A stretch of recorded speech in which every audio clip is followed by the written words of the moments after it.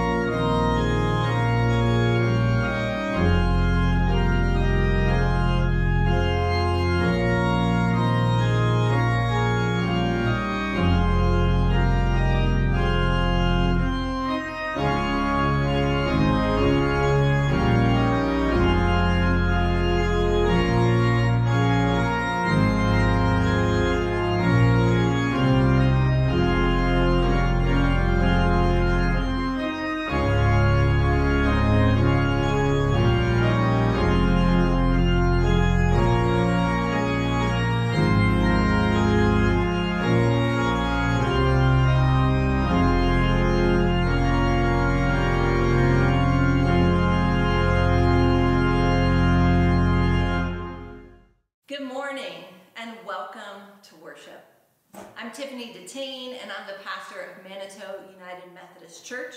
And on behalf of our church community, I'd like to thank you for joining us in worship today.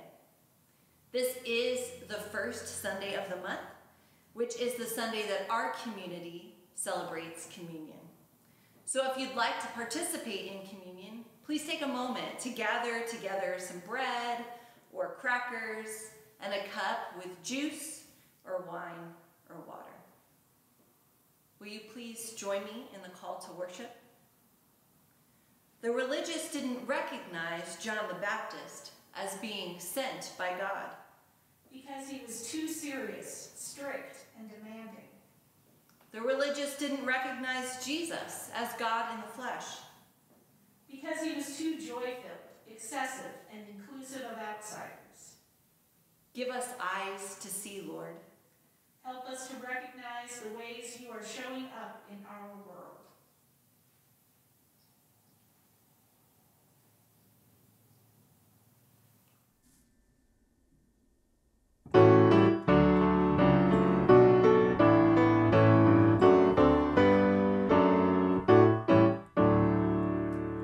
Come, thou fount of every blessing, tune my heart to sing thy grace. Streams of mercy never ceasing, call for songs of loudest praise.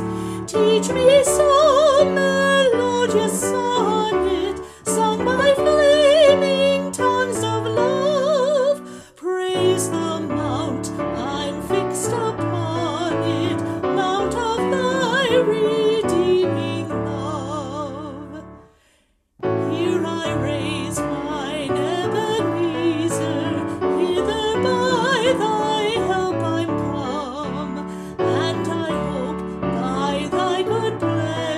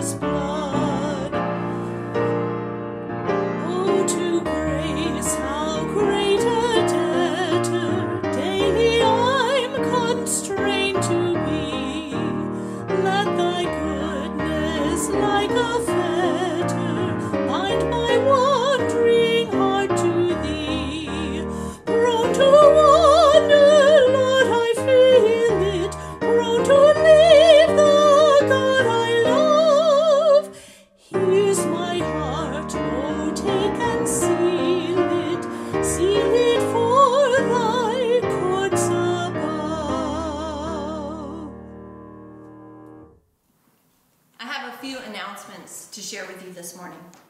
As many of you are already aware, the Greater Northwest Conference has provided its churches with a 4-phase plan for reopening. The phases do not run in conjunction with our state's phases and require the church community to submit a plan that outlines how they reimagine their church reopening under each phase. SALT is currently working on its reimagining plan, especially as it pertains to in-person gatherings and worship. They will be sending out a letter with additional information regarding the restrictions for in-person gatherings and worship under each phase, along with a short survey to help guide their decisions moving forward. If you'd like to connect with church members after Sunday's service, please consider joining us for our virtual fellowship coffee hour on Zoom. Just send me an email to pastordetienne@gmail.com and I'll send you information on how you can join in on the fun. I want to thank you for continuing to support our ministry partners through your donations. Every week, our group of volunteers are amazed by your generosity to Shalom Ministries and Family Promise. Each week, the church sends out an updated list of donation needs for each of our ministry partners. We have a dedicated team of individuals who will receive your donations each Wednesday from 1:30 p.m. to 2 p.m. in the church parking lot on 33rd Street across from the church building.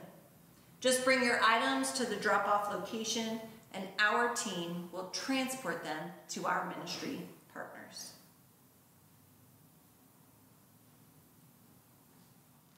Please remember to keep your Manito friends, family, and loved ones in your prayers this week. We have prayers for protection for Doug and Tiffany Adams and Patty Herbie. Prayers for healing and recovery and peace for Evelyn Torkelson's brother, Larry Barty, Sheila and Pam, Shelley Cuney, Jill Longmire, Eleanor Miller, Jody Lever, Dave Grinig, Phyllis Everest, Carol Swedberg, Jerry Porter, Gail Glass, and Janelle Branson. Will you please join me in prayer? God, we give you thanks for this virtual gathering, for the opportunity to worship you together, even as we sit separately at home. And we ask that you would come and meet us in our worship today, that we would sense your presence with us, and that you would remind each of us that you care for us and that we are not alone. God, our lives are not without joyful moments, and we want to take a moment to give you thanks for the many good and joyful things you have blessed us with. And we take a moment to silently lift our thanks to you for those gifts now.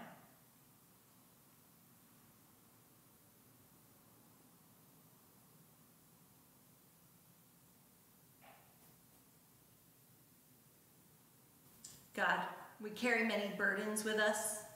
We are burdened by things happening in our community and world, burdened by things happening in our own lives and in the lives of those we love and care about. God, in this moment of silence, we lift up the burdens on our hearts to you in prayer.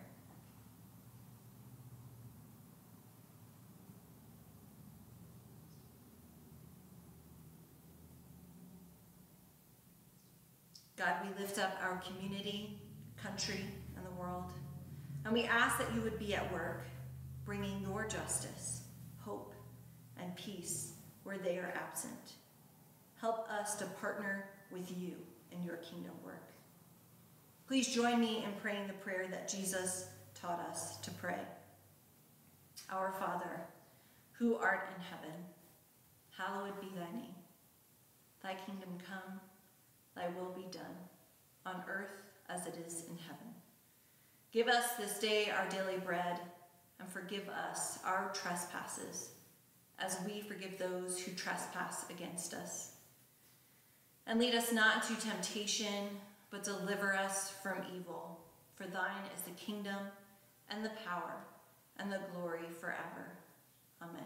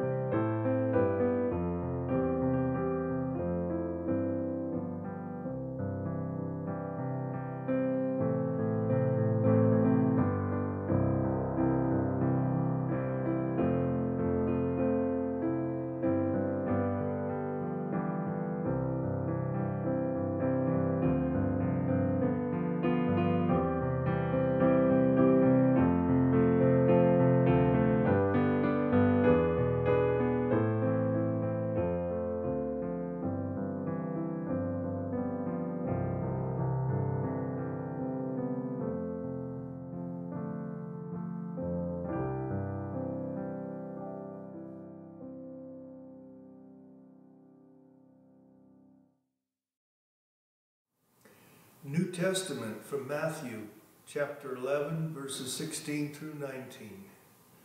But to what will I compare this generation? It is like children sitting in the marketplaces and calling to one another.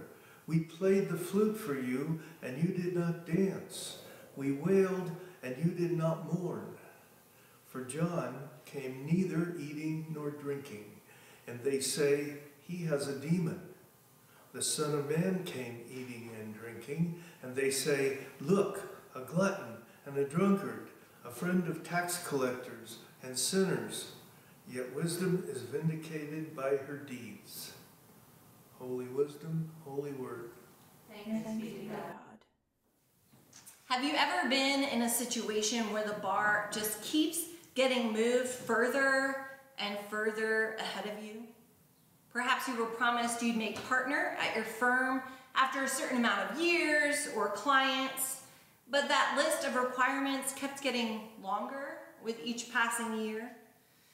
Or maybe your parent had promised you certain freedoms by a certain age, but they changed their mind as the time was drawing near for that piercing or first date or solo road trip. When I was working on my doctoral research, I had to submit a research proposal to my university's Institutional Review Board, IRB for short. The IRB process had to be completed before you could begin any research project with live subjects. And my IRB process was a doozy. Part of my research was going to be conducted with adolescents who, being minors, are considered a protected population. And that meant that my approval process would be far more strenuous and involved than it would have been had I been working with adults. So I fully expected to make revisions to my first proposal and submit it a second time. That's pretty much par for the course in the IRB process. But what I hadn't expected was having to submit my IRB proposal a third time. My IRB process had already been time-consuming. The committee met on a limited schedule, so revisions could take over a month to be processed and approved. So having to submit my IRB a third time with revisions meant that I was way behind my original research schedule. And as you can imagine, working full-time at a church while working on your doctorate can be more than a little stressful. Lots of late evenings and weekends studying. I had been pushing to finish my thesis in a timely manner so that I wouldn't have it hanging over my head anymore, because by this point, I just wanted to be done.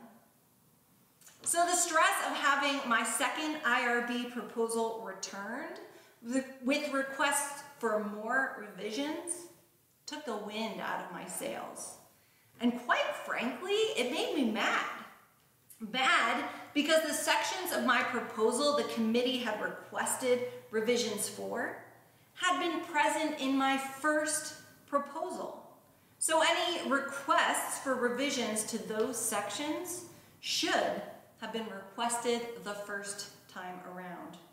That bar had been moved and I was mad. So after I shed more than a few tears over the matter, I vented my frustrations in the form of an email to my advisor and to the dean of the program. I wanted to understand why the bar had been moved and how they could request changes to the sections of my proposal that had not been flagged the first time I had submitted it.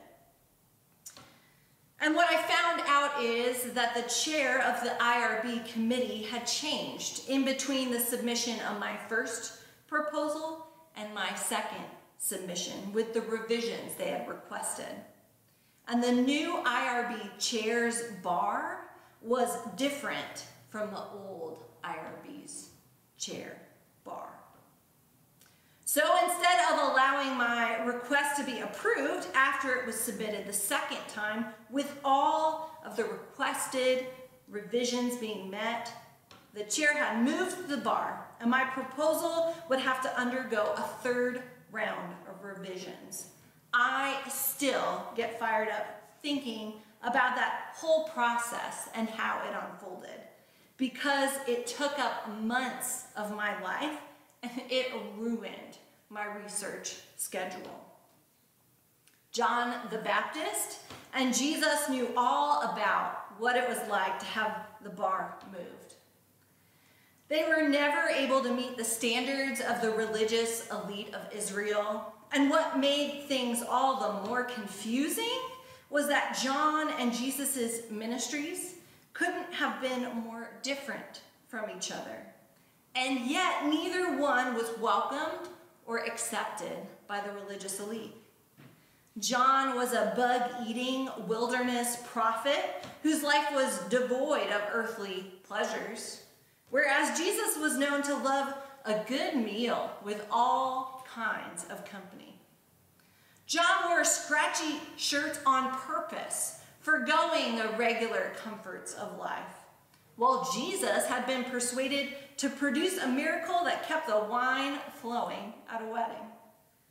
John and Jesus' ministries were so different from one another, and yet both had one thing in common.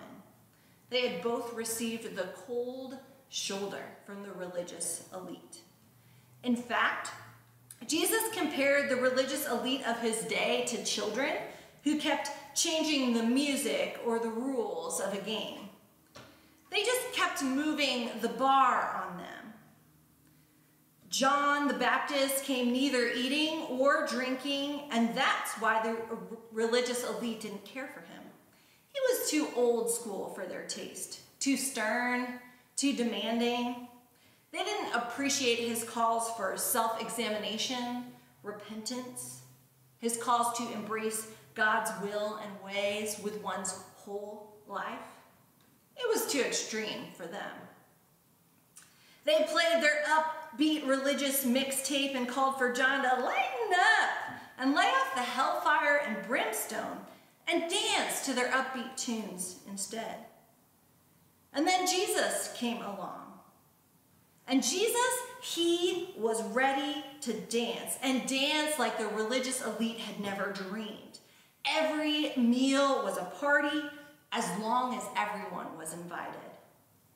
So these hyper-religious individuals complained about the company Jesus was keeping, calling him a glutton and a drunkard, a man who made friends out of tax collectors and sinners.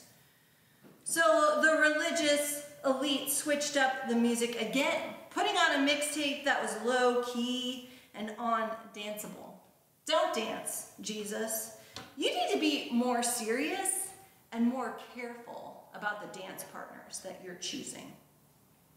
John the Baptist and Jesus were never going to reach the bar set by the religious elite, because the bar was a moving target. And I'd like to believe that most of these religious individuals truly believed that they were helping to preserve the faith. I really want to believe that they thought they were doing the right thing. But I fear that unbeknownst to themselves, they were more motivated by their own comfort and power than anything else. And John and Jesus handled the situation so much better than I would have. They didn't cry or get mad like I did with my IRB. They didn't send a scroll or a tablet to the editor of Judaism Today, alerting them to the religious leaders' fickle ways. Nope. John and Jesus would call out the religious leaders when they tried to trip them up, and then they would just keep on doing their thing.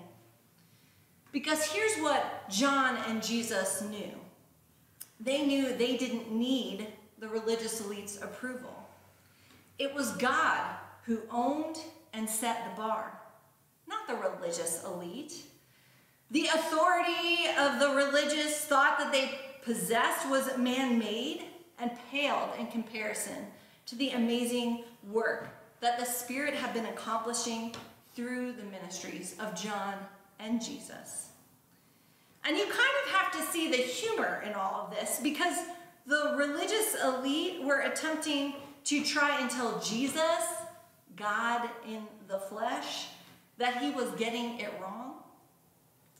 These religious individuals have forgotten who owned the bar, and whose people they really were, and whose spirit they were supposed to follow.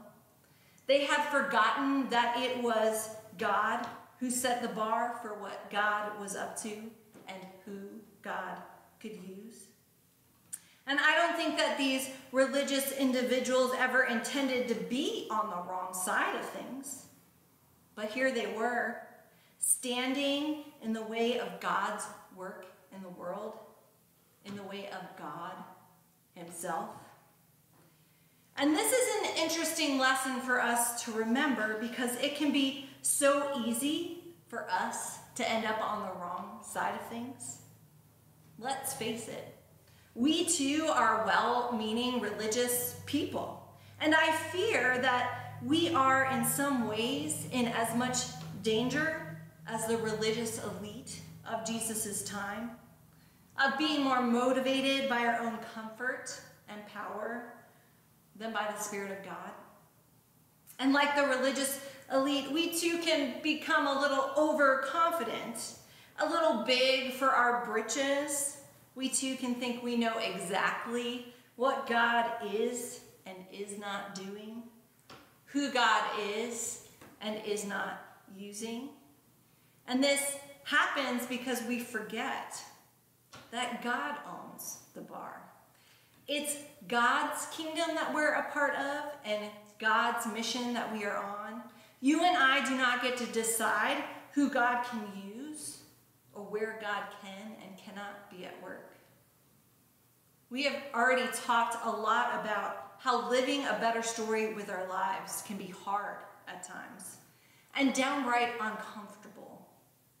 And like the religious of Jesus' time, God's ways may feel a little too much for us at times, a little too stifling, strict, or demanding, or maybe a little too joy-filled, excessive, inclusive, a little too forgiving. In fact, when you live a life in tune with the Spirit's work in the world, you will often find yourself thinking, you want me to grow and change how? You want me to include who? You want me to go where? You are going to use who? I need to forgive them. But church, if we are going to live a better story with our lives, if we are going to live our lives as people empowered by the Spirit of God, then we are going to have to get uncomfortable. Because if we don't, then one day we'll wake up and realize that we've been playing and dancing to the wrong mixtape all along, that we have stunted our growth as members of the kingdom of God, and that we have excluded the very ones God loves and wants to redeem. So let's make sure that we don't wake up and find that we've been grooving to the tunes of comfort and power, but instead to the tunes of God's Spirit at work in the world. So church, let's do our best to live lives that seek to hear and dance to the Spirit of God's work in our world today. Amen.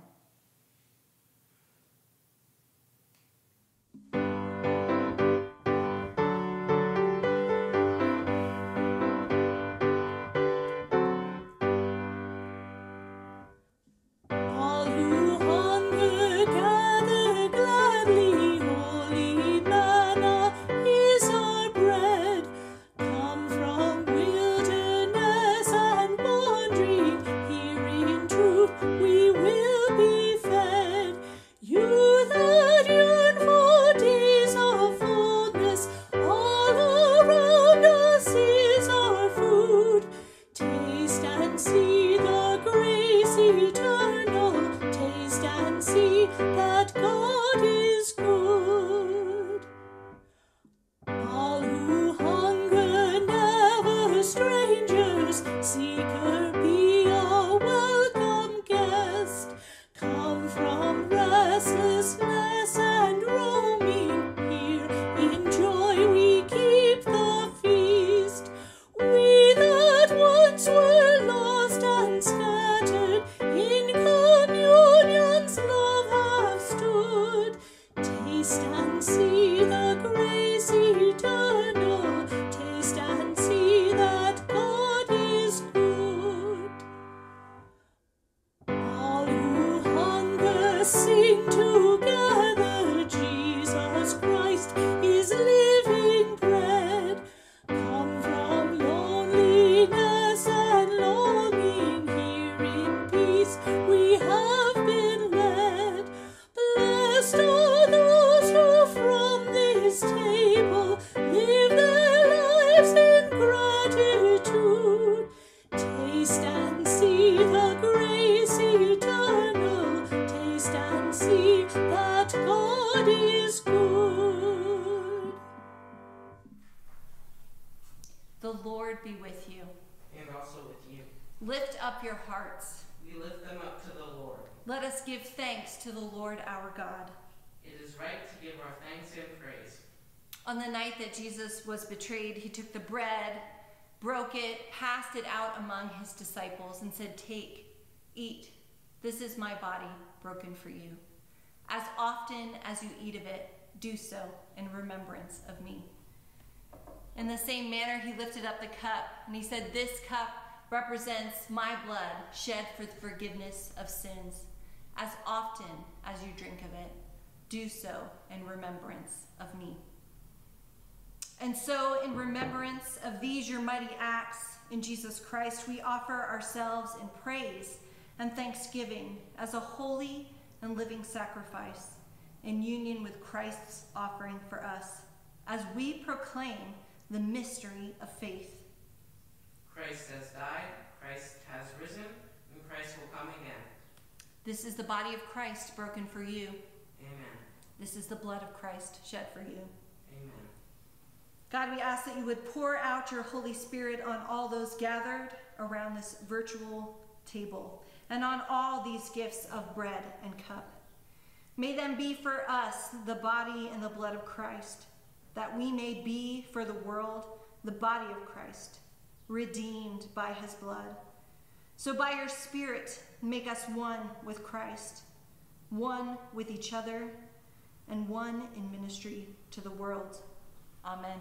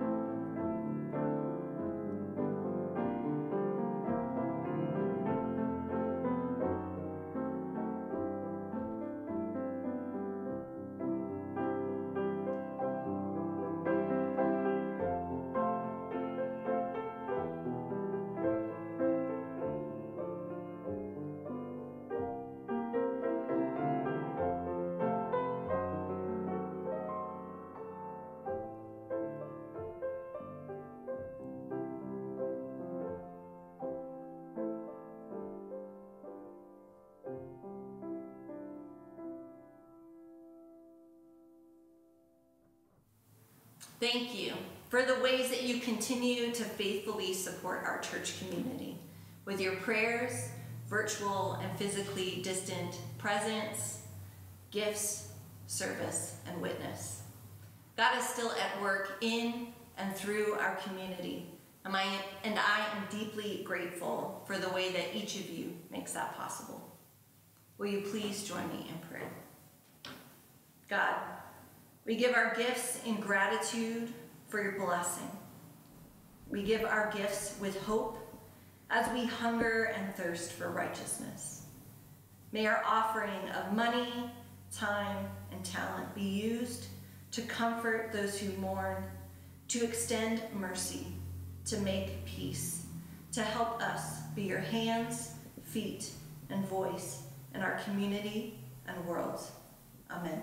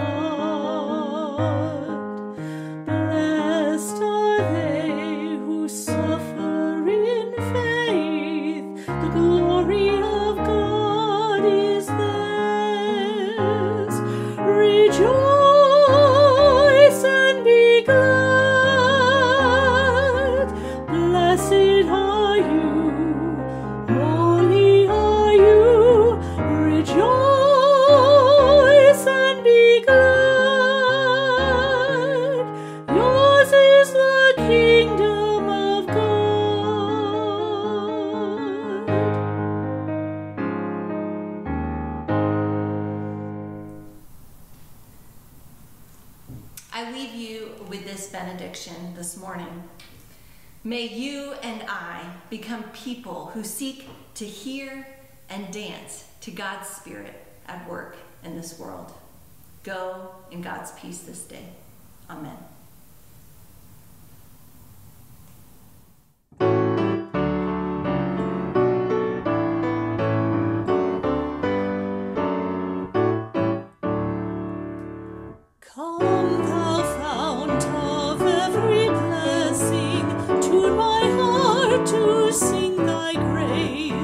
Streams of mercy never ceasing, call for songs of loudest praise.